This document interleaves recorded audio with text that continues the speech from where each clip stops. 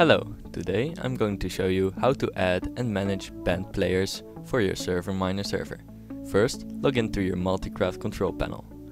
To ban a player, go to your console and type in ban and the name of the player. I'll ban the player Notch from my server. Send the command and you will see the server has banned the player Notch. To ban an IP from accessing your server, type ban-IP and the IP you want to ban. I'll ban my local IP from accessing my server. And click send. As you can see, localhost has been banned from the server. To manage your banned players, go back, go to files, config files,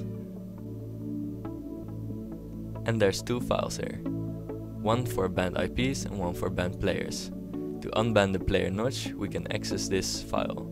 As you can see, it has extended information when the player has been banned, for how long and why. To unban a player, just remove the line from this file and save.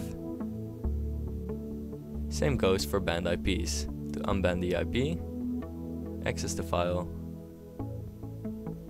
and just remove the entire line and save the file. And that's how to ban players and manage banned players for your ServerMiner server. Thanks for watching, and don't forget to get your server cheap at serverminer.com.